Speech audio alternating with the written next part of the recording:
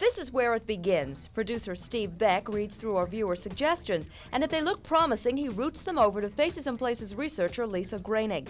From there, they go to producer-director Mary Jo Hurley for scheduling. Then a crew hits the street, headed for that day's assignment.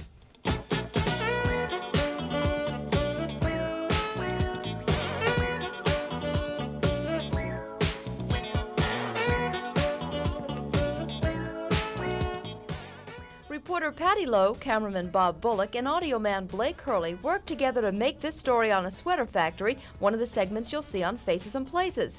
But it doesn't end there. In fact, when the shooting's completed, the process has just begun. Next, the story has to be written.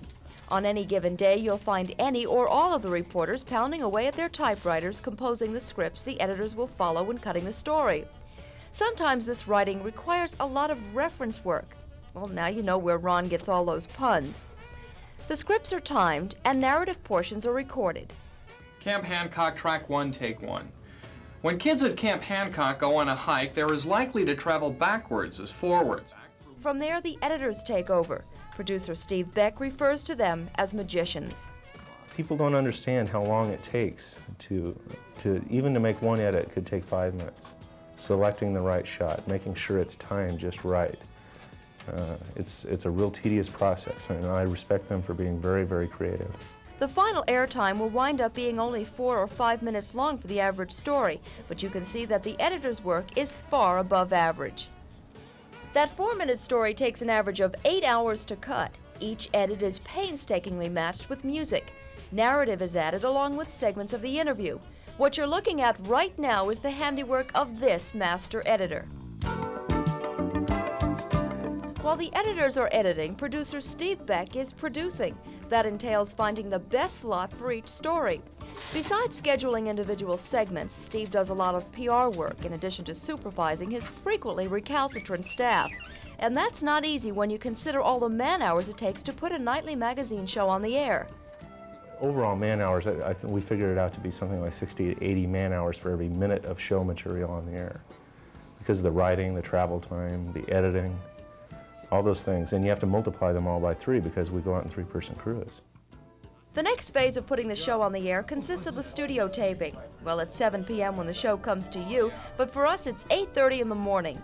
While Ron and I are out in the studio drinking coffee and going over the stories in the show, Steve Beck and an entirely different contingent are behind the controls. So far, the show is on paper. Now it's the job of these men to put it on tape.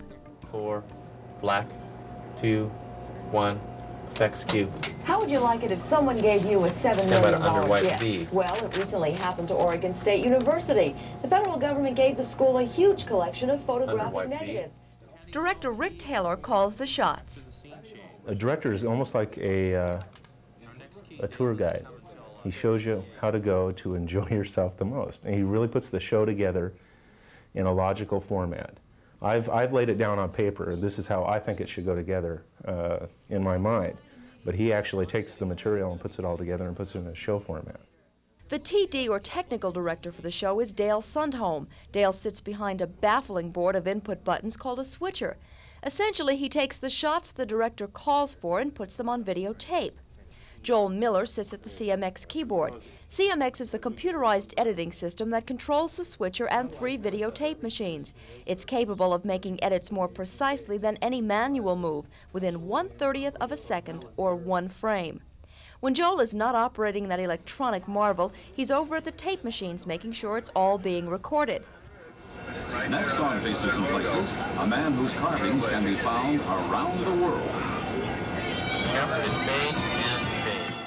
This is the tape that'll be played back hours later.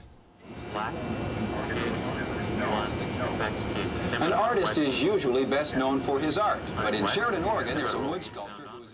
Audio man Ken Shade, better known as Boomer, sits encased in glass, writing levels and making sure the sounds you hear are music to your ears.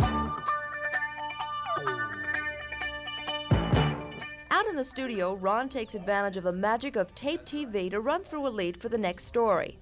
The lust for gold lured many people to Alaska during the 1890s, but nowhere was the stampede as great as it was in Skagway. And you thought he memorized all those words.